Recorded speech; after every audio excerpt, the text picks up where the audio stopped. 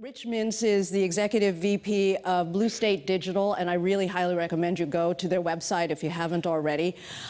They work with clients on bringing change, which I think we're all interested in deep, deep ways. And their client list ranges from, it's so fascinating, from like Vogue and Google to the Holocaust Museum and the two Obama campaigns.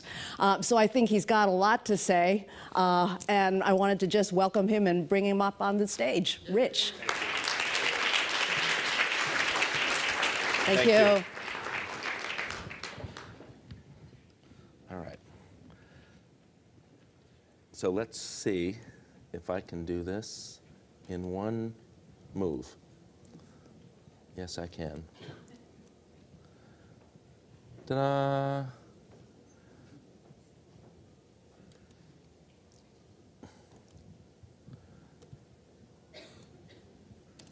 Come on. Are you seeing what yes, you're seeing what I'm seeing. Hello. Technology is now out of the way. Thank you for having me. It's a pleasure to be here back in Philadelphia. I appreciate what you said about the range of our work, and in fact, as an indication of that, one of my colleagues was in this very room 2 days ago because we do some work with the chemical industry on science and technology education, and they had an event here at this very place. And when I saw him check in on Foursquare from the venue I knew I was going to be at in 48 hours, I was momentarily confused, but then I sorted it out.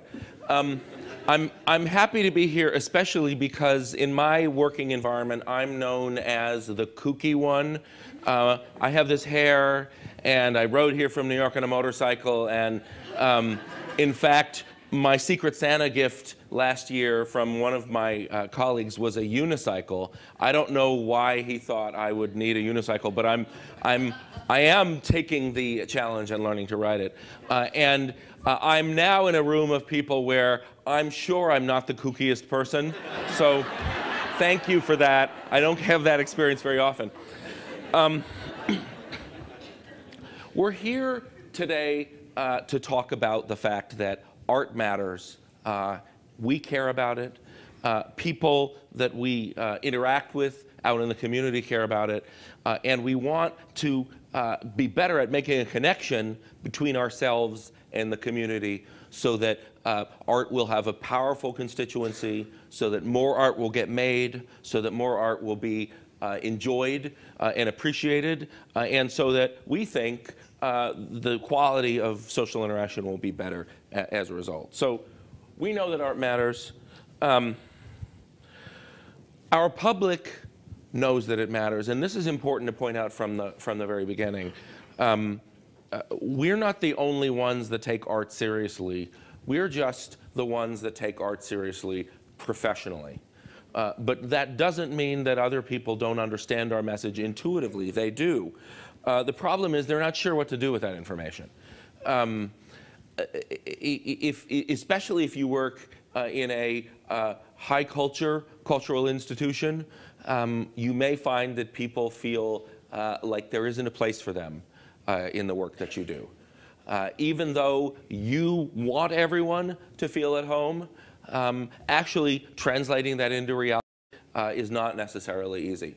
And I know this from my own work with institutions like the Metropolitan Museum of Art, which on the one hand is the encyclopedic museum that invites everyone to be part of it. On the other hand, is a big stone building with 100 steps leading up to the front of it. And if you were not raised to think of that as an experience that belonged to you, it's hard to pull yourself into that mode. And we don't always do a good job of telling the story of the applicability of art and culture to everyone. Of the fact that they are elementary activities, they are the cake, not the icing on the cake.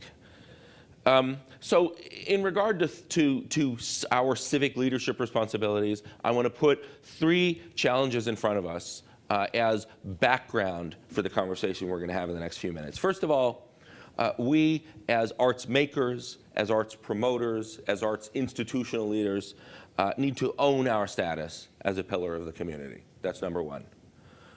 Number two, people understand that making art and consuming art is a communal act. And that makes them nervous. And we need to reassure people that that is accurate and legitimate and has social value. And then thirdly, there are things that big political, social, institutional campaigns can teach us about how to communicate more effectively, and we should learn them. I'm going to talk about some today, and I encourage you all to carry this knowledge back to your exhausted marketing departments. In many cases, I realize that's just you, but carry it back in your brain and put it to use. The question I get most often in groups like this is some version of, yeah, that's all very nice, but I have 2 hours a week to worry about this. What are the 5 things I should do? And hopefully, in the next few minutes, I'll be able to share with you some of the 5 things that you should do. So first, just to orient us all about me and the firm I work for, Blue State Digital is a relationship marketing firm that focuses on creating change for institutions and in society. And we do it by inspiring and engaging people to take actions that are measurable so that the people who invest in our services can demonstrate that the money was well spent. Some marketing firms will talk to you about how to burnish your brand, how to present yourself out in the world. We will talk to you about what are the 5 things you want people to do. Give money, get their butts in the seats, subscribe, advocate for your programs, and then we will try to develop programs that drive people toward those specific goals. My background personally is in fundraising for nonprofits, some political, but mostly nonprofits, going back about 20 years. If you go back far enough, my work was in direct mail, which is kind of embarrassing as I look out at this sea of young faces. But direct mail, it was like email, except it was on paper, and a man brought it to your house. Sometimes a woman. I guess as a starting point, an effective online program needs 2 parts. Obviously, well, I guess I'll do it. I'll do it in the orientation you're looking at. Obviously, you need the left brain fundamentals. You need some amount of technology, obviously. If you're going to send out email, you need something to send it with. You need planning because I do agree, actually, that we should experiment and play, but some degree of planning is helpful so that you are not pouring your money down a hole. And you need some deliberateness in execution. But also, you need good visuals, you need authentic voices, and you need serendipity. And more important than serendipity is a willingness to acknowledge serendipitous things when they happen and make the most of them. Just as a sense of range here, these are some of the clients that my firm has worked with. I work mostly with museums, universities, and social service providers like the YMCA and the United Way. The program that I work most closely with is the Metropolitan Museum of Art in New York City. I realize that museums and theater are not exactly the same, but there's a lot of overlap in terms of both the sense of mission and the hurdles that you have to overcome to get people to emotionally invest. So just to get this out of the way, we did work on the Obama campaigns twice in 2008 and 2012. One of the founders of my firm, Joe Rosbars, was the digital director of the campaign both times. There's been a lot of exchange of staff between our firm and the campaign, so I know a lot of people who are directly involved. What's the big secret of the Obama miracle in 2008 online? The big secret is they lowered the barrier to entry. They made it easy for people to opt in to begin to get involved, and they raised the level of expectation by giving people back more than they anticipated they would get, giving them a better experience, staying more tightly connected, giving them opportunities to talk back and then making clear that they were listening, and so forth. Result of that, $500 million raised online. Now, for most of you, $500 million in individual donations is not realistic, just to be clear. On the other hand, directionally, the tactics are the same for a big institution or campaign and a small one. What are some of those tactics? Well, here are 3 important ones. First of all, let everybody participate. Create multiple levels of involvement so that people who are just willing to just raise their hand a little, have something they can do to have a good experience of involvement, which will make them more inclined to participate at a higher level over time. Secondly, ask people to do things constantly. Now, if you were on the Obama campaign email list, you may be familiar with this tactic. It's a little controversial. On the other hand, we know it works. That even people who don't take action like seeing evidence that other people took action, because that is how you build a sense of a community of people who are all moving toward a common goal. And that a corollary of number 2 is number 3, which is keep track of who's actually taking action, and the more action people take, the more they should be asked to take, because that's how you identify your crust of really engaged people, the ones that you can ask over and over and over to do things, who will never say, you're emailing me too much, or whatever their complaint. So a few other lessons from the campaign. People love access. They love the sense that they're getting something not everyone has.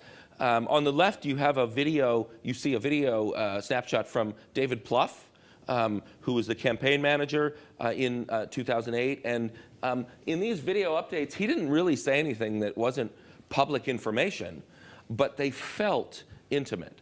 And as a result, the organization got some of the bump of insider status.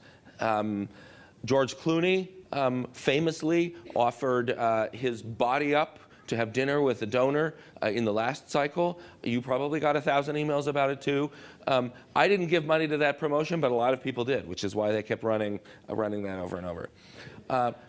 Timing helps. The best performing financial ask in the 2008 campaign cycle was a response to Sarah Palin's speech about community organizers, which was written on the fly after she said that in her speech. And it raised more money than any other single appeal in the whole campaign. So if you are one of the organizations where 15 people have to approve copy over a 3-week period before you're allowed to put it out, that is the first thing to fix. And I mean, I say that sort of jokingly, but it's actually accurate. That the faster you can respond when things happen in your community that are authentically meaningful, the better. And be ready for the unexpected. When you have people in your community who want to do unconventional things to support you, you should help them, not be threatened by that. This is why this campaign was very free with their logo. They were generous in providing things like patterns for people who wanted to reuse the brand in a healthy way, of course. Rather than shutting them down with lawyers, they said, this organic energy is part of what makes us authentic. And they encouraged that to happen wherever it popped up organically. So that's enough about Barack Obama. Nice guy. I did vote for him, I confess. But I'd like to talk about some more general principles and show you some examples of good campaigning from other zones. And as background for this, remember, and one of the comments this morning made a similar point in the warm-up, engagement is a process. It's not a state. It's not a switch that you flip.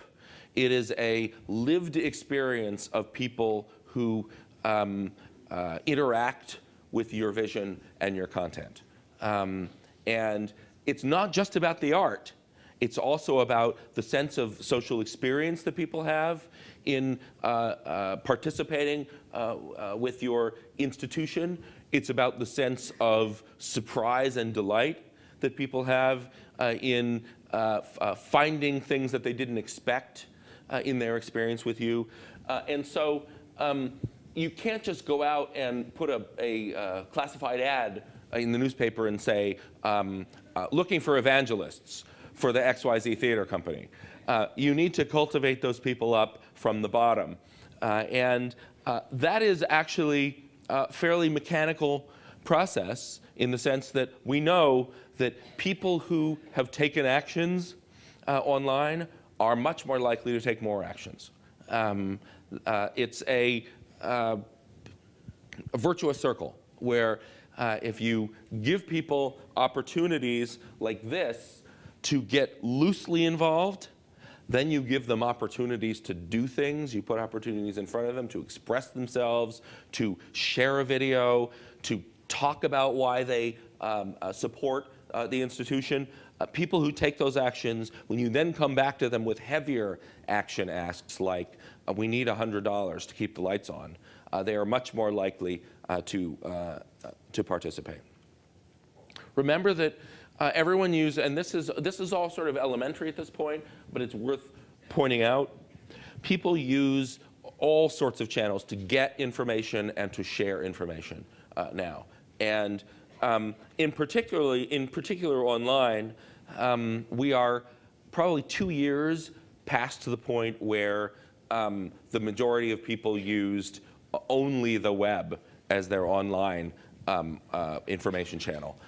Now, most people who are in the demographic that are going to be responding to online communications will grab whatever device is at hand, which is often going to be a phone, to do whatever the thing is that they're thinking of. And I'm sure that you have all noticed, probably just in the last year, a rise of people who will look something up on their phone that comes to mind during a performance while the performance is going on.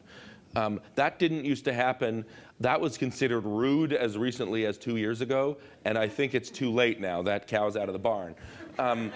It's okay to go with these trends. It doesn't mean they don't love the art.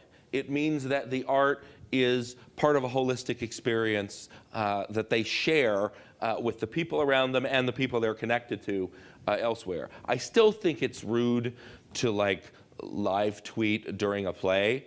But it won't be in 2 years. So get used to it. There's nothing we can do about it. Narrative matters, and we all, you all and me separately, make narrative for a living, but this bears repeating.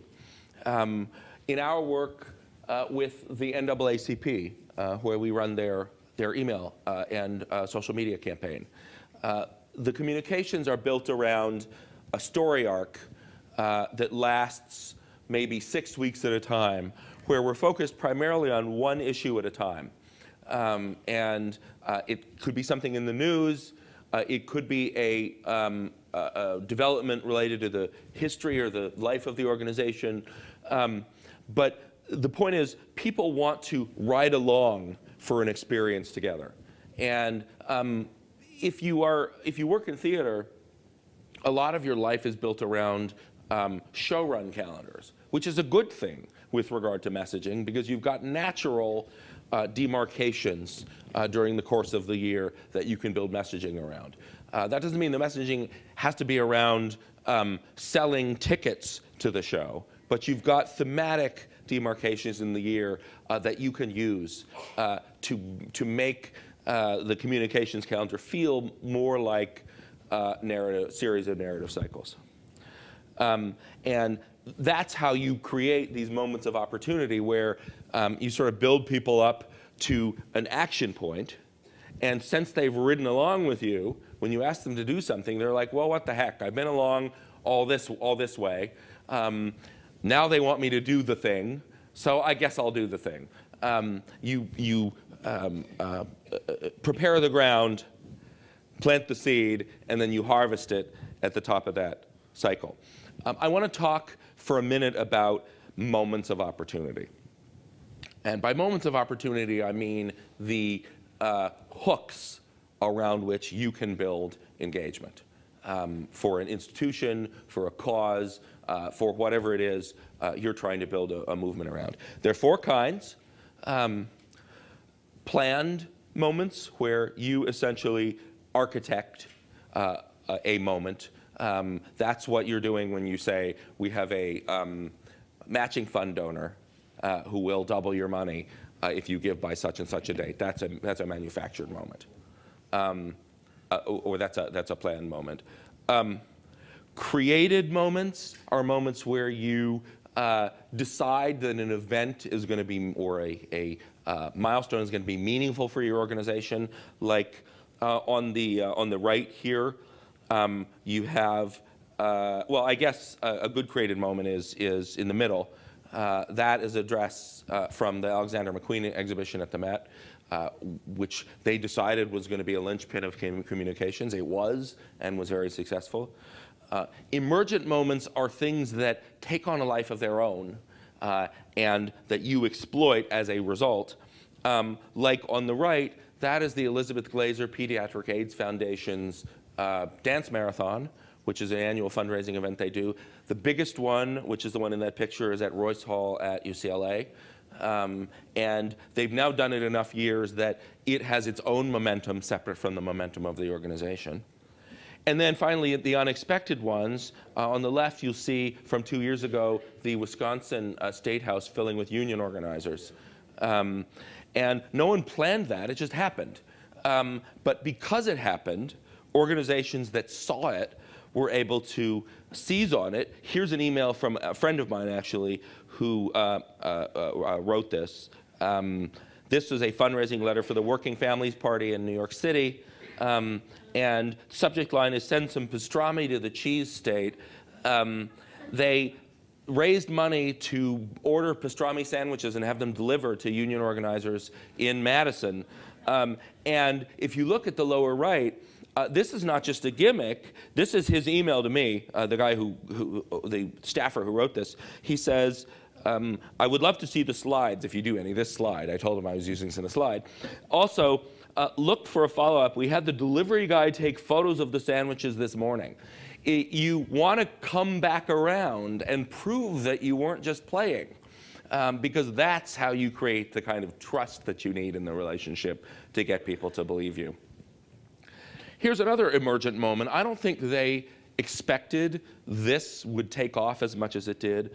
The Museum of Modern Art used a version of the original social media, known as paper, in their galleries. It's really paper plus thumbtacks is social media. They invited people to fill out these cards that said, I went to MoMA and, with no guidance, completely open, tabula rasa, and they got a wide variety of responses, including this one, a little girl who prompted this article, World's Youngest Art Critic, upset about MoMA's lack of dinosaurs. And here's her card. She wrote, saw a coat closet, trash, and 2 water fountains. I'm very disappointed I did not see a dinosaur. You call yourself a museum. Signed, Annabelle. Now, this, I don't know. Maybe for you, this is a public relations nightmare. But the intrepid folks at the Museum of Modern Art decided that this was an organic expression of people interacting with what was at the museum. They embraced it. They talked about it and allowed it to be talked about. They didn't show embarrassment about it. And in fact, they participated in coverage like this, which is fine. It's fine. I mean, the sort of cynical way to look at this is making lemonade out of lemons, but I prefer to think of it as taking advantage of the blessing of community interaction, however it rears its head. There are more solemn ways to build around what you find. This is a page that a program that we developed for the U.S. Holocaust Memorial Museum, which we have been working with for 3 years. We recently, if it's months back now, we crossed the $1 million mark in individual donor fundraising for the museum through our email program. So there is scale in some of these programs. These $10, $25, $50, $100 donations do add up over time to become a significant funding and engagement stream. But they had this cache of photos of children that were taken upon their liberation from internment camps in 1945. And the photos were just of their faces holding up slates with their names written on them. And they didn't know what to do with him, and what we proposed is that they crowdsourced the identification of these children through this program called rememberme.ushmm.org. And what they did was they posted the photos with Facebook commenting on pages that said, "Do you remember me?" And the most amazing thing happened. They had people identifying themselves, which is what you have here.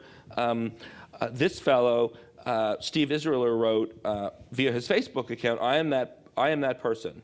I am now 80 years old. At the time of that picture, I was 14 years old, liberated on April 23rd in Bavaria near the town of Schwarzenfeld, where U.S. Army, blah, blah, blah. I am the sole survivor of a family of 8 parents and 6 siblings. And you can't see it here, but just below the fold here is a Facebook comment from someone from the museum saying, "Oh my God, Mr. Israeler, we're so excited to meet you. Will you please contact us?" This is the serious side of community engagement. We laugh at the little girl with the dinosaurs. We tense up when we see this, but it's really part of the same effort, which is making culture a shared experience through all the media you have available, including internet channels. I have just a couple more shots that I want to show you. Just remember that you don't need individuals to do a lot in order to build a good engagement program.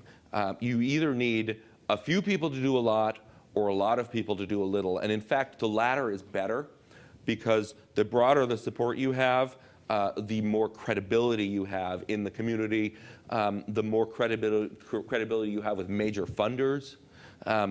Major funders love to see that there's a grassroots community behind something. It is a relief to them that they are funding something that has support. Here's an example of a program that we developed around energy. This was like putting a pumping mechanism on top of an oil well. When you know, an oil strike, like in the Beverly Hillbillies, if you're old enough to know what that is. You know, Dan Savage put up this one video about bullying, and it prompted so much response. I think he put it up like on a Wednesday or a Thursday, and on Saturday, his producer called a friend who happened to be someone in our company and said, "Help us. What do we do with this?" And so this was the oil pumping mechanism that we built on top of the oil well to capture that public energy. You never know when you're going to strike oil like that. And it's okay to sort of be ready for that and to take action when it does happen. And then finally, I wonder whether I should include this, because I know Woolly Mammoth is in the room. I don't want to embarrass them, but I don't mean to embarrass them. I love this campaign. Do you guys know what this is, or should I tell the story? Yeah. I mean, they essentially dared the social media team to raise $2,000 in a week over Twitter. And it worked. And I gave. I don't even live in DC, but I saw the campaign, and I know at the time I think it was Ali Houseworth, and I know them. And I was like, this is a good idea. I would like to embarrass the development director by making him go on stage wearing a I Heart Social Media t-shirt. And I popped this in just to remind you that even at small scale, the same tactics can be very successful. And this, I mean, obviously, they only raised $2,000. That's, that is not going to change the course of history. But I have talked about this campaign 100 times. And probably among us, the people in this room have talked about it 1,000 times. And that is the power of this kind of organizing. It gives even the people who gave $5 to this campaign an amplified voice in the conversation about art. And I like that.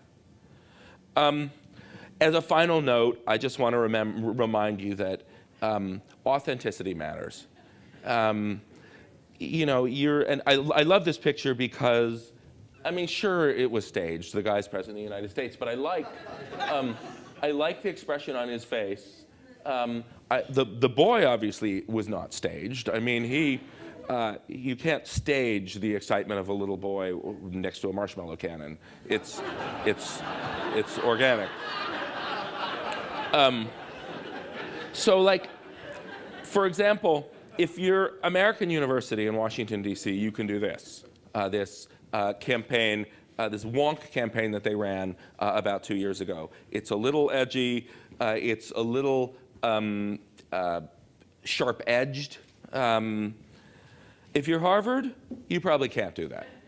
And in fact, to be transparent, we learned in doing some work for Harvard that there was a limit to the amount of creativity that the donor base would tolerate from the brand.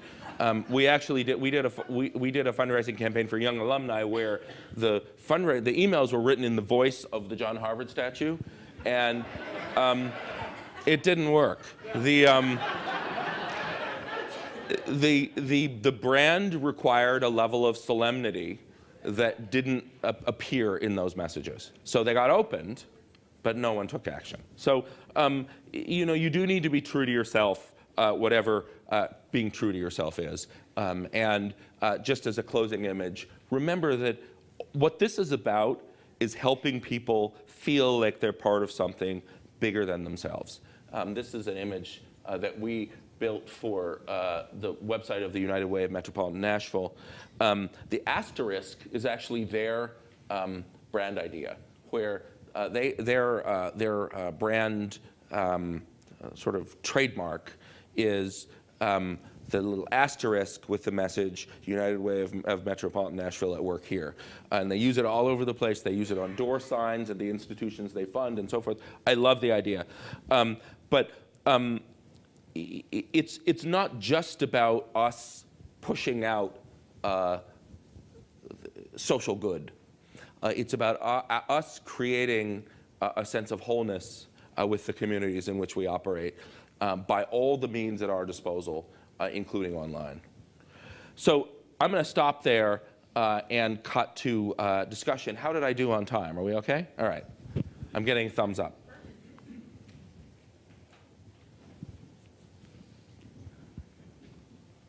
So if you have a question, just please mention your name and the theater you represent as well. Or a comment about your own experience, because that's just as interesting. I have a question that I'm Corey Atkins with Cleveland Playhouse. Something that I think about a lot anytime thinking about digital, online, things like that. Our audience base, as I'm sure, is probably not uncommon in this room. Many of us are here because we're trying to engage younger, more diverse audiences who are more digitally knowledgeable.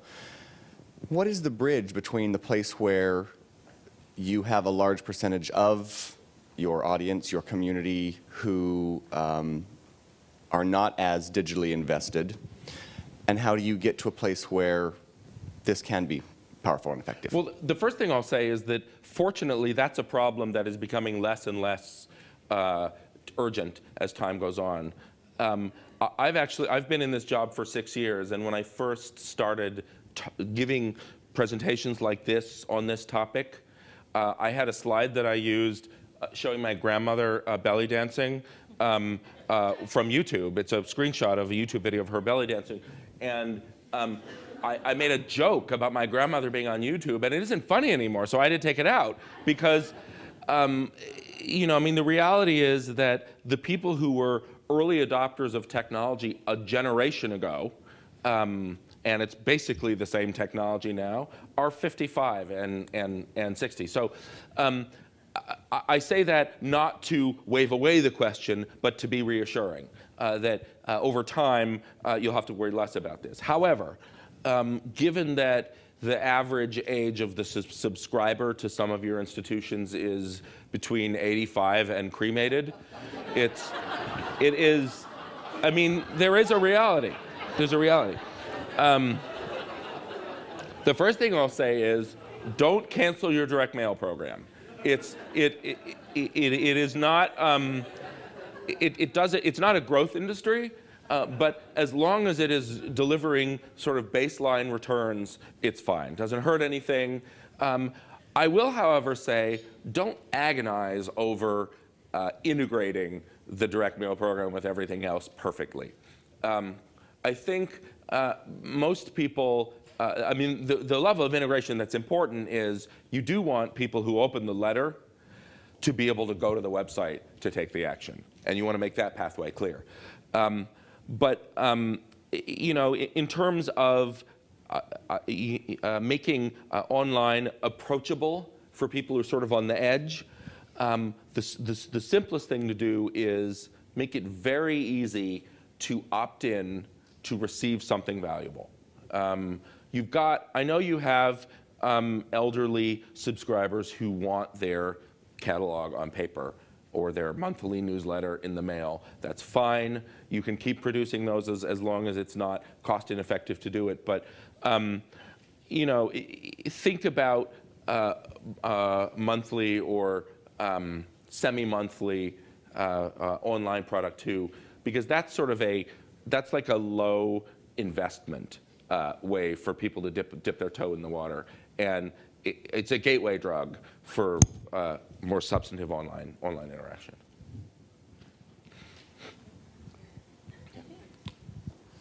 Hi, I'm Heather Kitchen from Dallas Theater Center. I was an adult already when the Beverly Hillbillies happened. Good. So I'm relieved. Putting myself into the category of over 60, I'm interested in knowing when too much social media is too much. We at our institution are really pushing to do a lot of social media, but I'm hearing back from people that we're trying to do too much. Since I am someone who was I was in my 40s before I got my first calculator, for God's sake. We used the abacus in the old days. Yeah. I hesitate to pretend I am any sort of expert on social media, although I tweet and Facebook and all that stuff. But my concern is, how do I know when I'm pushing too hard on social media and when I should go back into my cave and listen to someone else? How do I know? I have three things that I want to say in response to that. The first one is, don't worry about investing in the social media channels that you don't like. Start with the ones that you're comfortable with and that feel organic and that you feel like you have time to keep up with. And that that insight actually is not mine. I borrowed that from, and I cannot remember her name, but someone here will know her, the woman who is or was executive director of Arts for LA, who I saw. I don't remember. I saw speak at the Americans for the Arts annual meeting a year or so, two years ago maybe. So there's that, A. B, if the content feels manufactured, you're trying too hard.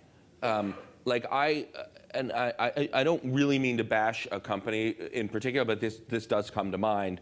I used to subscribe to Clear Wireless, the wireless hotspot thing, and their Twitter is full of, it's good for customer service, but it's full of tweets like, "Good morning, it's Saturday. What are you going to do with your wireless today?" Like, that's not helpful.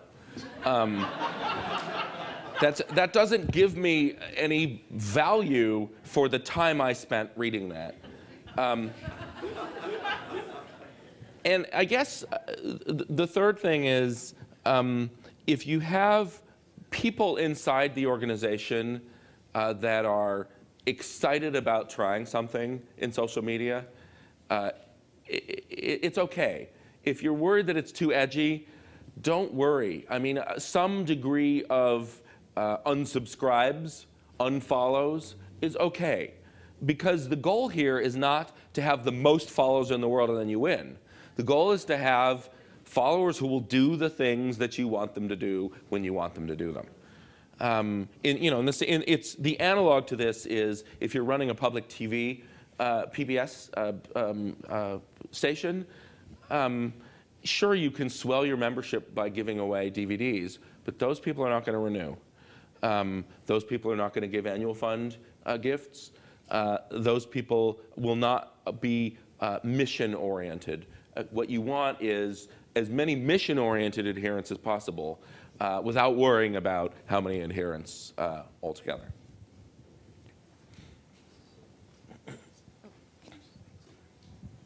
Hi, I'm Zach Berkman with People's Light and Theater.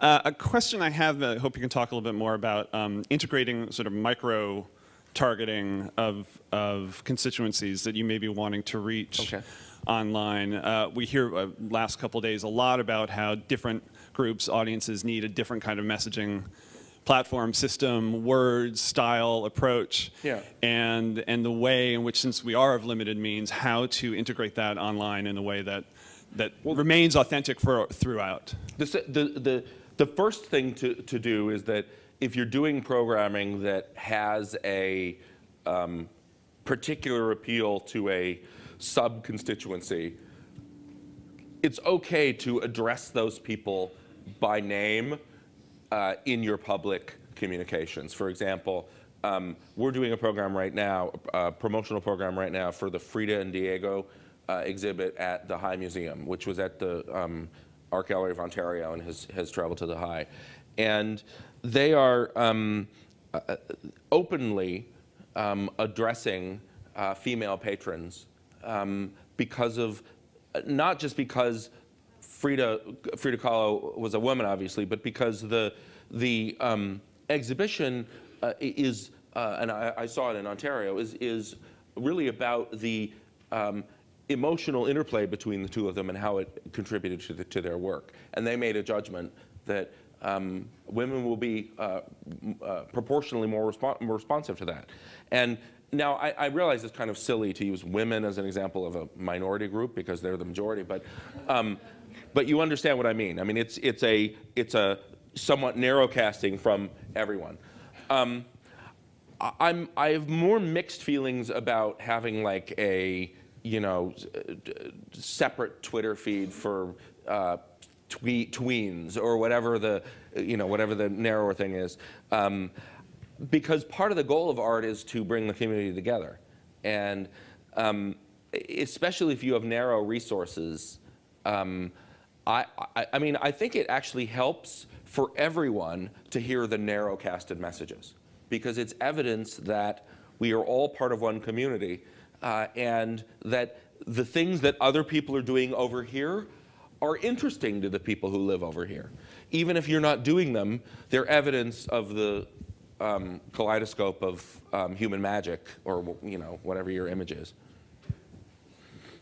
Hey, I'm Michael Rode from Sojourn Theater, and I wanted to first say thank you. I'm really enjoying your presentation and finding you building some really useful bridges this morning between the conversations around marketing and audience development and authenticity and engagement. Yeah. So you're giving us some really nice stuff. And I wanted to ask, you started with a slide, I think, that said art matters. Yeah. You talked about how people know that but don't necessarily know what to do with it. Yeah. So I'm curious, I don't know if Americans for the Arts is one of your clients or not, but I'm curious that if you were tasked for a campaign, because there are these campaigns, and I'm not certain I feel they've been very effective, both locally or nationally, I wonder what you would do if you were tasked with moving the value of the arts, both the assets and the experience of it, in a more primary way into sort of the general cultural consciousness, how you would approach that both digitally and also through the various engagement, really person-to-person interactions that you've been describing. It's a challenge, and to answer the direct questions, Americans for the Arts is not a client, but the Arts Action Fund has been a client of ours in the past. It's a challenge because for Americans, art is like sex. It's a thing that like people don't really feel comfortable talking about. And I don't know why that is. It's less true in other cultures, even in other Western cultures. Pardon? Yeah. Yes, exactly. You know, the only conversation that has successfully been had around the value of art at a national level is around arts funding and arts education. I guess those are the two, and they're tied up together. But arts, you know, the government arts funding is such a tiny, unimportant part of the conversation around the importance of art that it's almost, I mean, it's like a garden path conversation. It isn't the meat of the conversation. I think if I were running a campaign, it would be around the everyday nature of art. In the same way that, by analogy, we are doing a program now with the American Museum of Natural History in New York City around Teddy Roosevelt, because it was his, I guess it was his 100th, not his 100th birthday, but there was an anniversary that just happened, and they renewed the galleries, the Teddy Roosevelt galleries, and put a new statue in, which children can sit on the lap of in the gallery, and they wanted to use that as an opportunity to associate the museum with conservation. Because that was Teddy Roosevelt's big drive, and the museum was part of that in the early days. The way that they're doing that is through a campaign where they give out a flat paper, slightly cartoonish Teddy Roosevelt, and they encourage people to take that out in everyday nature and Instagram a photo of Teddy having a nature experience. And everyday nature means, I mean, it's New York City. Like, you know, a drainage ditch with leaves in it is everyday nature in New York City. But it is though, in the same way that a child drawing with chalk on the sidewalk is art. It is. And that is the connection that I think you have to make to change people's minds on the issue. But I don't think there's any magical solution. I mean, you know, if there were, we wouldn't have to have meetings like this every year to talk about how to do it. I'm Robert Sweitman with Berkeley Repertory Theater. Earlier in your presentation, you suggested we replace our newsletters with stories. Our institution, like perhaps many others here, send out periodic newsletters that are filled with news and tidbits that we think are or should be of value to our constituents. Yeah. So I'm interested in hearing a little bit more about how we would transition to a story-based newsletter and what that would look like. Well, it's not necessarily either or. The point that I'm making is that trust takes time to build. And the way you induce people to affiliate with you emotionally is by building trust in their minds that if they do so, they will have an emotionally rewarding experience. And so one of the tactics that works, just we know experientially, is to have people ride along while something happens. So you know, the base case for that is a political candidate being elected or an issue, you know, like universal health care passing or whatever, where there's an end goal and we're all fighting together toward that end goal.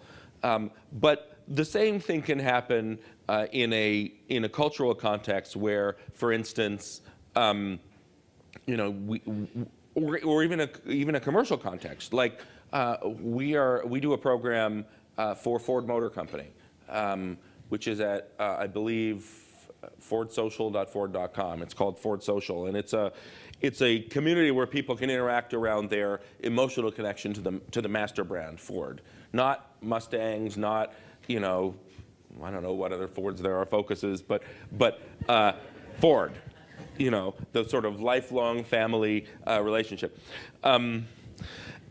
And we built a messaging arc around the Detroit Auto Show. We sort of put a stake in the ground and said, we're going to build toward this. And among the things we did was we recruited citizen journalists to talk about Ford and their communities, to compete for an opportunity to be brought by Ford to the auto show, where they had an insider experience. You can do, and the story of that competition and the trip was all documented, and so people who watched it happen felt like they were part of it, even if they were sitting at home. You can do that sort of thing on a smaller scale, even in your own community around your own institution.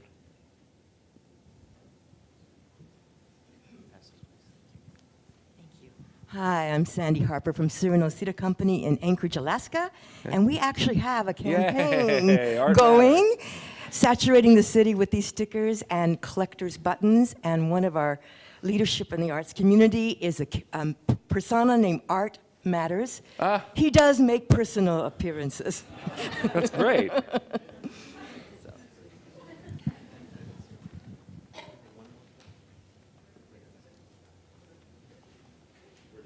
Okay. All right. Thanks. Thank you very much.